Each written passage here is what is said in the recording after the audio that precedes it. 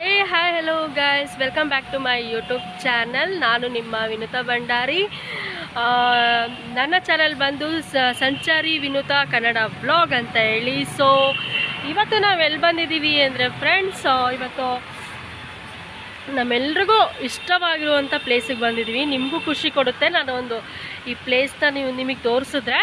So ನಾವು ಬಂದಿರೋ place ನಮ್ಮೆಲ್ಲರ ನೆಚ್ಚಿನ ಮಹಾನಾಯಕರಾದ ಡಾಕ್ಟರ್ BR ಅಂಬೇಡ್ಕರ್ ಅವರ ಒಂದು ನ್ಯಾಷನಲ್ ಮೆಮೋರಿಯಲಿಗೆ ಬಂದಿದ್ದೀವಿ. ಸೊ ತುಂಬ ಖುಷಿ ಆಗ್ತಿದೆ. ಬನ್ನಿ ನಾವು ನೋಡ್ಕೊಂಬರೋಣ.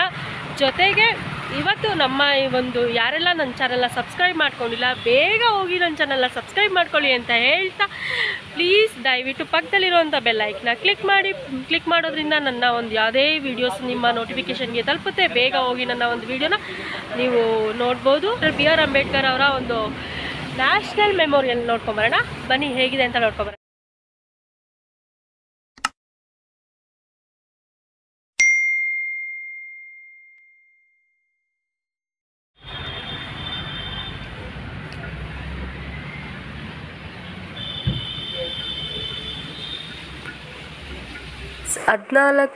ಏಪ್ರಿಲ್ 1891 ಮಾವ್ ಅನ್ನೋ ಊರಿನಲ್ಲಿ ರಾಮ್ಜಿ ಸಕ್ಪಾಲ್ ಮತ್ತು ಭೀಮಾಬಾಯಿ ಸಕ್ಪಾಲ್ ಅವರ 4ನೇ ಮಗನಾಗಿ ಅಂಬೇಡ್ಕರ್ ಅವರ ಜನನ ಆಗುತ್ತೆ. ಅದು ಈಗಿನ ಮಧ್ಯಪ್ರದೇಶದ ಇಂಡೋರ್ನಲ್ಲಿದೆ ಫ್ರೆಂಡ್ಸ್. ಜೊತೆಗೆ ರಾಮ್ಜಿ ಸಕ್ಪಾಲ್ ಅವರು ಬ್ರಿಟಿಷ್ ಸೇನೆಯಲ್ಲಿ ಸುಬೇದಾರ್ ರ್ಯಾಂಕ್ನಲ್ಲಿ ಕಾರ್ಯನಿರ್ವಹಿಸ್ತಾ ಇರ್ತಾರೆ. ಫ್ರೆಂಡ್ಸ್, ಇವರ ಬಾಲ್ಯದ ವಿದ್ಯಾಭ್ಯಾಸ ಈಗಿನ ಮಹಾರಾಷ್ಟ್ರದ ಸತಾರಾದಲ್ಲಿ ಆಗುತ್ತದೆ. ಜೊತೆಗೆ ಅಂಬೇಡ್ಕರ್ ಅವರ ಜಾತಿ ಕೀಳು ಎಂದು ಸ್ಕೂಲಿನಿಂದ ಬಹಿಷ್ಕಾರ ಹಾಕಿರ್ತಾರೆ. ಮತ್ತು ಅವರು ತುಂಬ ಅವಮಾನಗಳನ್ನ ಎದುರಿಸಿರ್ತಾರೆ. ಜೊತೆಗೆ ನೀರು ಕೂಡ ಕೊಡೋದಿಲ್ಲ ಕುಡಿಯೋದಕ್ಕೆ, ಕೀಳು ಜಾತಿ ನೀನು ಅಂತ ಹೇಳಿ. ಮತ್ತು ಯಾವುದೇ ರೀತಿ ಬಟ್ಟೆ ಬುಕ್ಸು ಯಾವುದು ಕೂಡ ಕೊಡೋದಿಲ್ಲ, ಮುಟ್ಟಿಸ್ಕೊಳ್ಳಲ್ಲ ಅವ್ರನ್ನ. ಆ ಥರ ಒಂದು ಅವಮಾನ ಎದುರಿಸಿರ್ತಾರೆ.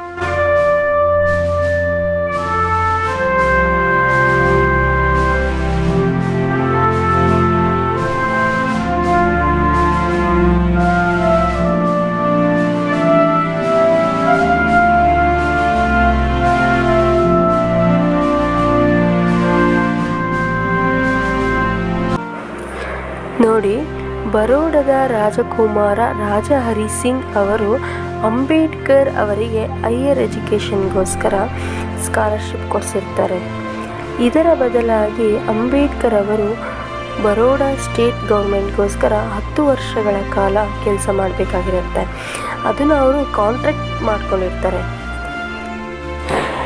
ಮತ್ತು ಇನ್ನೊಂದು ವಿಷಯ ಏನಂದರೆ, ಡಾಕ್ಟರ್ BR ಅಂಬೇಡ್ಕರ್ ಅವರು 11 ವಿಷಯದಲ್ಲಿ ಡಿಗ್ರಿ ಮಾಡಿರ್ತಾರೆ. 2015ರಲ್ಲಿ ಕೊಲಂಬಿಯಾ ಯೂನಿವರ್ಸಿಟಿ ನ್ಯೂಯಾರ್ಕ್ ಅವರು ಒಂದು ಸರ್ವೆ ಮಾಡ್ತಾರೆ. ಏನಂದರೆ, ಕಳೆದ 100 ವರ್ಷದಲ್ಲಿ ಅಂದರೆ 1915 to 2015ರಲ್ಲಿ ದಿ ಬೆಸ್ಟ್ ಸ್ಟೂಡೆಂಟ್ ಯಾರು ಅಂತ. ಅದರಲ್ಲಿ ಈಗಲೂ ಕೂಡ ಅಂಬೇಡ್ಕರ್ ಅವರು ನಂಬರ್ 1 ಸ್ಥಾನದಲ್ಲಿರ್ತಾರೆ. ಇದೆಲ್ಲ ನಮ್ಮ ಒಂದು ಹೆಮ್ಮೆಯ ವಿಷಯ.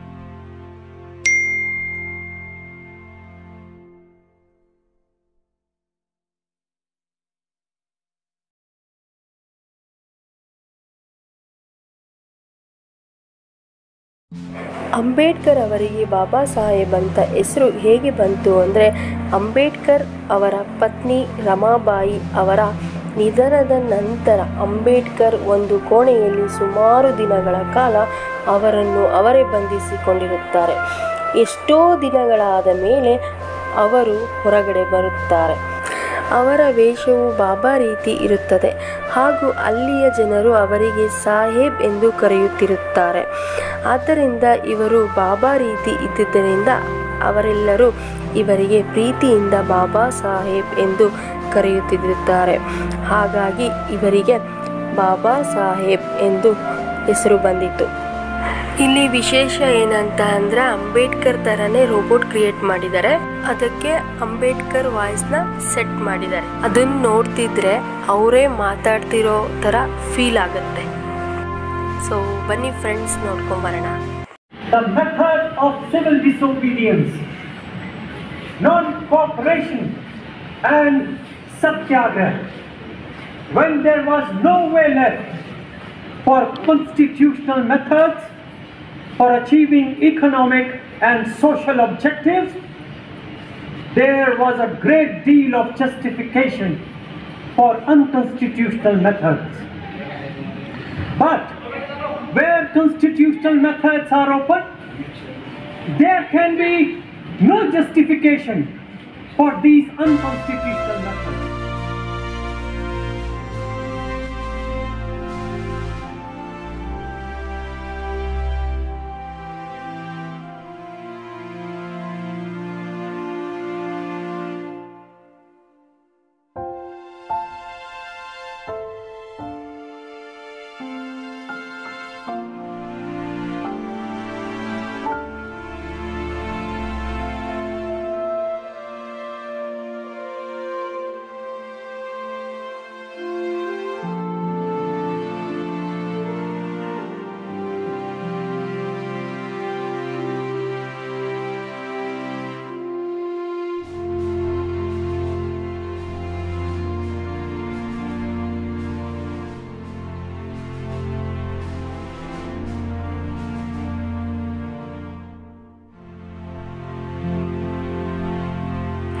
ಶಾಂತಿ ಮತ್ತು ಸಮಾನತೆಗೋಸ್ಕರ 14 ಅಕ್ಟೋಬರ್ 1956ರಲ್ಲಿ ಅಂಬೇಡ್ಕರ್ ಹಾಗೂ ಅವರ ಎರಡನೇ ಹೆಂಡತಿ ಸವಿತಾ ಅಂಬೇಡ್ಕರ್ ಅವರು ಬುದ್ಧಿಸಂಗೆ ಕನ್ವರ್ಟ್ ಆಗ್ತಾರೆ.